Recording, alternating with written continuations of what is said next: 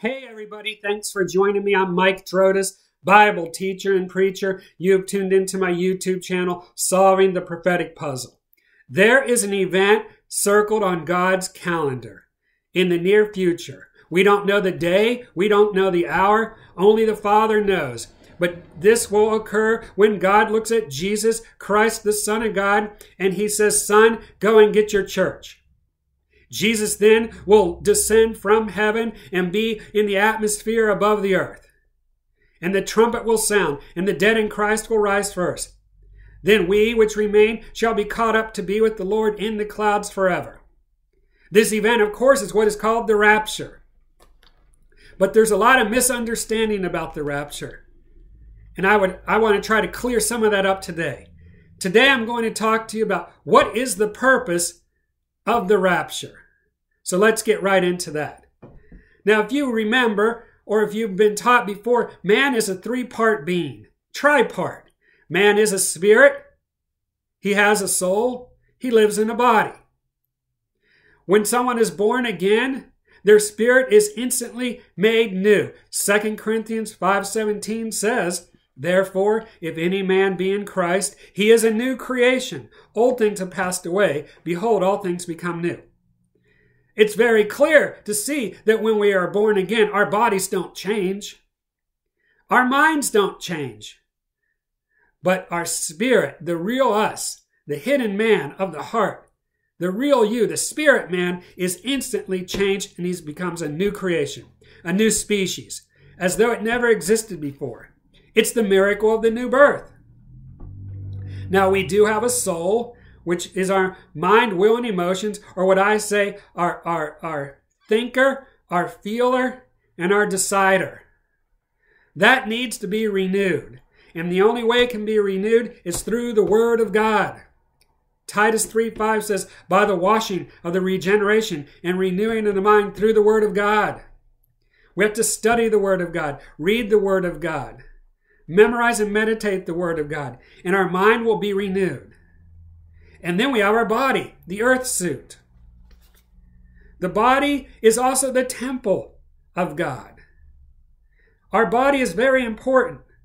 It enables us to function in this world. That's why demons would love to get inside of a human body. They can have more influence. While on earth, Jesus had a body. When Jesus was crucified, his body was bruised. His body was pierced. His body was beaten. When Jesus resurrected, this body that was bruised, beaten, was resurrected and became a new body. It was changed, but it still looked like Jesus. He could do more than what he did prior. His body could appear out of thin air. He could be touched. He could eat. His disciples, when they saw Jesus in his resurrected body, they thought they had seen a ghost.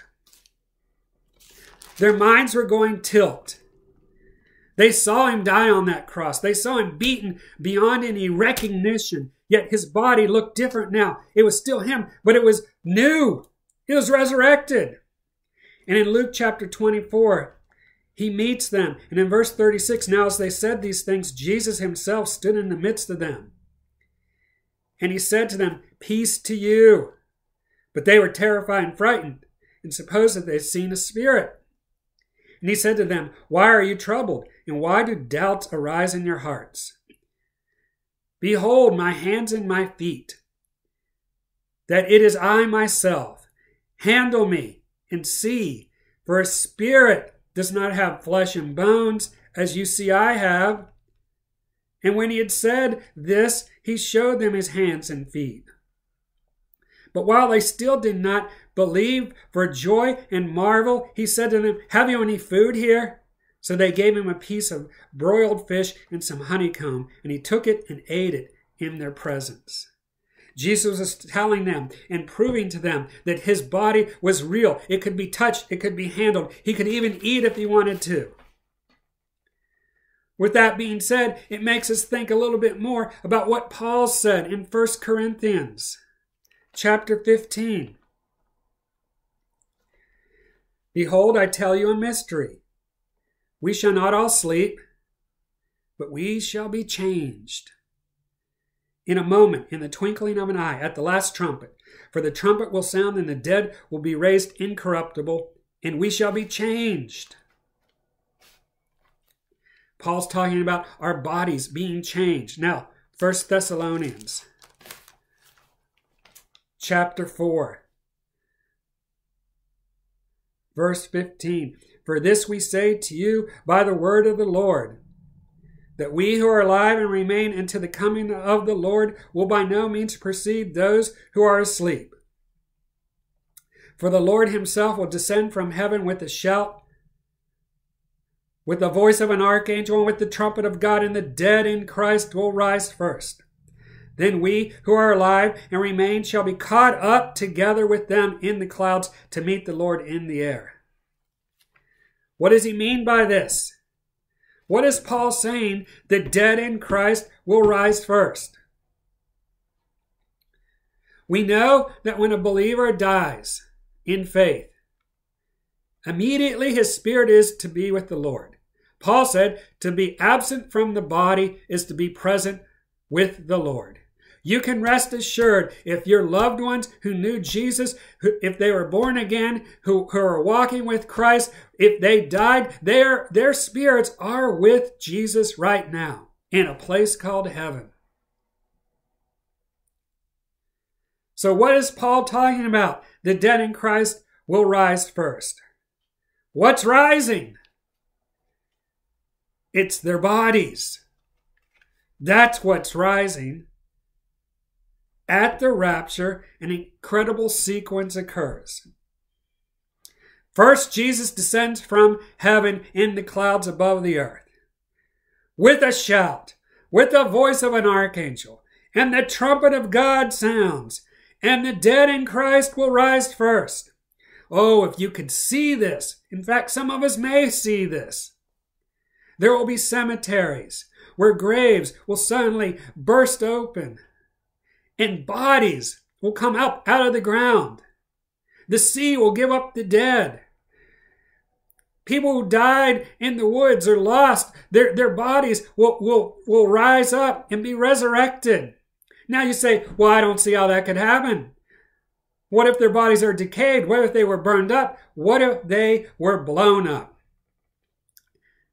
Their atoms and molecules are still on this earth, and when that trumpet sounds, a cascading effect will occur where every atom will be rejoined to one another, and the body will take on a new form. The body will come back together. The bones will connect. The skin will come on them. Organs will come on them. Eyes will come on. Hair will come on there. And they will be a resurrected body. Oh, I don't believe that. Read Ezekiel 37, the valley of dry bones. These resurrected bodies then are changed. These bodies are resurrected, and they will be raptured, and they will be reunited with the spirits that are with the Lord in the clouds. Then we who are alive and remain will be changed. Our bodies will be changed in a fraction of a second. And this corruptible body will become incorruptible, and we'll be raptured up, and we'll go to be with the Lord in the clouds. We'll go up in a resurrected body. We will have a resurrected body just like Jesus has a resurrected body. Why? Why does this happen? I don't know everything, but one thing I do know, that we will rule and reign with Jesus during the millennial reign. We need a resurrected body. We need a body like Jesus has. We need this body to function during this millennial kingdom. This makes more sense now when you ask, what's the purpose of the rapture? Look back at 1 Corinthians chapter 15, verse 50. Now this I say, brethren, that flesh and blood cannot inherit the kingdom of God, nor does corruption inherit incorruption. Our bodies right now are corruptible bodies. They cannot inherit the kingdom of God. Our present bodies, if they were to stand in the presence of God, would be vaporized in a millisecond. These bodies aren't designed to be in the kingdom of God, in heaven, in the presence of God. We need a resurrected body, and we must be changed. This corruptible body must be changed to an incorruptible body. It happened with Jesus. It's going to happen with us. And this happens at the rapture. What is the purpose of the rapture? The rapture changes the entire body of Christ. Every Old Testament saint, every person who died in Christ before the rapture, and those who are here at the rapture, in a moment, it changes every one of their bodies into an incorruptible body, a resurrected body, so that they can then function in the millennial kingdom here on the earth, ruling and reigning with Jesus. That's the purpose of the rapture, is to change us so that we can go into this next kingdom to rule and reign with Jesus. Well, what are we going to look like? By all accounts, we'll look like we do now. I've heard that if we're older, we'll look younger. If we're younger, we'll look older.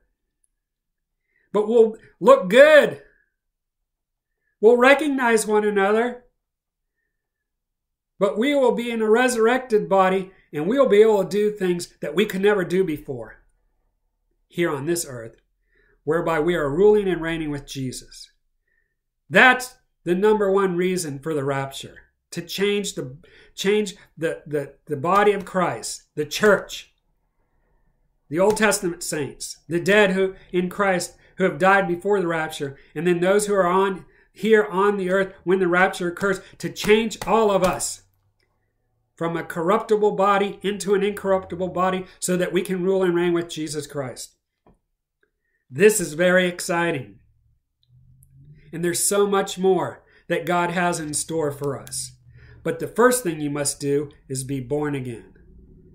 Start the new year off by confessing Jesus Christ as your Lord and Savior.